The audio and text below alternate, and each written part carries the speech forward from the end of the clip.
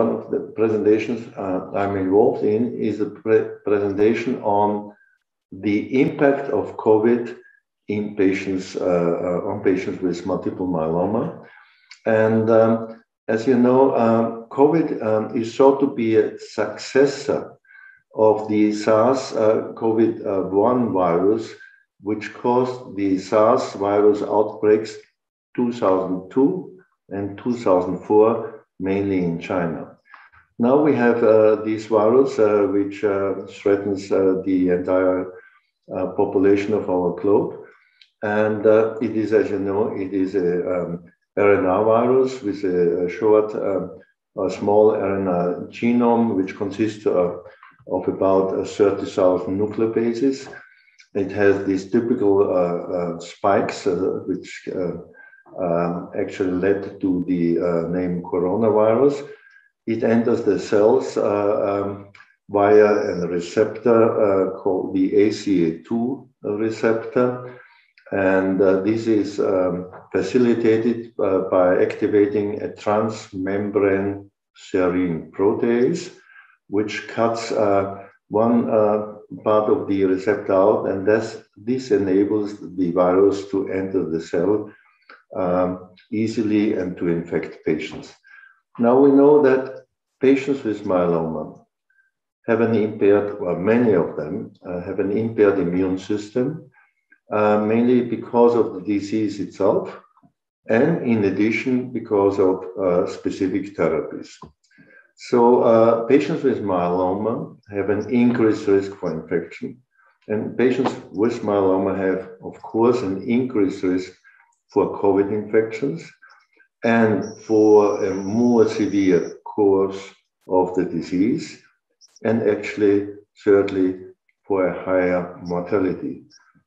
And the risk for mortality increases with age, with a number of prior therapies, is related to renal function, is associated with high-risk cytogenetics, and is also associated with morbidity and with the number of morbidities.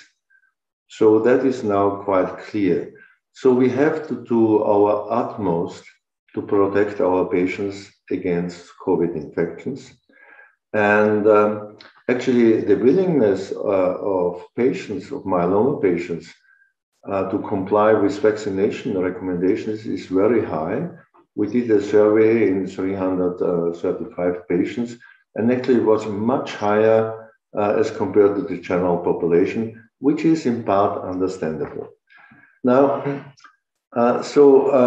which vaccines are available? Actually, as you know, in Europe and North America, there are two types of vaccines presently approved for clinical use. These are the RNA-based vaccines and the vector-based vaccines. But in other parts of the globe, there are other vaccines consisting of whole virus, inactivated whole virus, or only of specific peptides from the virus, or virus mimetics, as we call it, artificial virus. Now, these vaccines render in normal people an astonishingly high response rate in terms of antibody production and cellular immunity. But there's something which we need to keep in mind. There may be a discordance between the cellular and the humoral immune reactivity in few individual healthy people. So some people may come up without an antibody production but show cellular immunity and vice versa. In myeloma, many patients respond well to the vaccines in terms of antibody production or even cellular immunity. But this depends on their individual situation. If they have well-controlled disease, or if they enjoy to be, or if they are in a precursor status of myeloma like MGUS, then they usually have a very good antibody response or close to normal. But in case they have ongoing disease, uncontrolled disease, in case they receive specific treatment, particularly treatment with antibodies against CD38, BCMA targeted treatment, CAR T cells, then the response rate is low, and those patients usually don't respond well. So we end up with a proportion of patients which are poorly protected or not protected by their own immune system. So what are the options for those patients?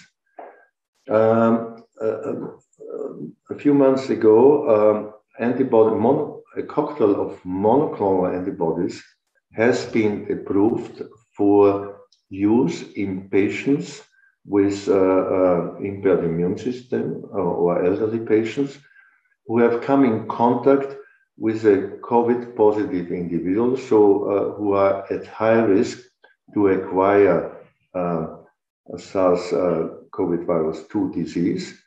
And when you use this monoclonal antibody cocktail, which is from Regeneron, you just administer 1,200 milligrams subcutaneously, and you can protect those patients or people from acquiring overt COVID disease. And the difference between the treated and the placebo-treated patients is significant. So that is something which can be considered for patients with myeloma who either have come in contact with a positive person or who face aggressive therapy and will remain unprotected by their own immune system. Otherwise, you can think about a third shot, and you may have heard about the FDA decision that they recommend a third shot in vaccine shot in patients with immune-compromised immune system. And if you do that, if you have been vaccinated with an adenovirus vector vaccine first, you should use then for the second or third shot an RNA vaccine that gives you a better immune response. If you have been vaccinated with an RNA vaccine, for instance, twice, it doesn't help you a lot if you then select for a heterologous vaccination using a vector-based vaccine. So there's a difference between both vaccines. And what we should also mention is, of course, now we are no longer faced with the original Wuhan strain. There are now plenty of variants called alpha, beta, gamma, delta variants, and the last one, which all of you certainly are aware of, is the Delta variant. And these variants differ in specific areas of the virus, particularly in this spike protein receptor binding domain, and the mutations they acquire and enables them to bind to the receptors, ACE receptors, with a higher avidity, and they show a higher transmissibility.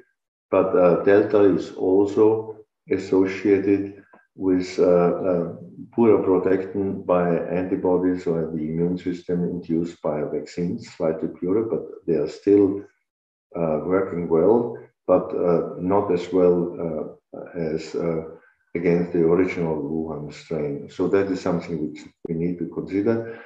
So a third shot, heterologous vaccination can be considered and should be considered in those patients. And in addition, I think also it's not recommended by the Center of Disease Control or by the FDA. In my opinion, it's important to assess the immune response in our patients because this helps us to manage them, to recommend further vaccination to recommend to continue with social distancing, mask wearing, and to recommend also ring vaccination, meaning that the people, the contact persons, the patient is close to in the family and so on, need to be vaccinated as well. And of course, it's clear that the healthcare personnel who cares for patients with multiple myeloma has to be vaccinated, has to prove that they have an active antibody response. When you ask if there are any clear criteria regarding which response protects patients against infection, this is still an open question. But in monkeys, we have shown that neutralizing antibodies at a specific threshold protect against infection, and that is what gives us hope that the same principle applies to our patients and to ourselves, that high antibody response, particularly neutralizing antibodies, and possibly cellular immune response is protective against the new variants, the Delta variant, and particularly against acquiring symptomatic and particularly severe symptomatic COVID disease. With that saying, I would like to thank you for your attention, and thank you very much, and close here. Thank you.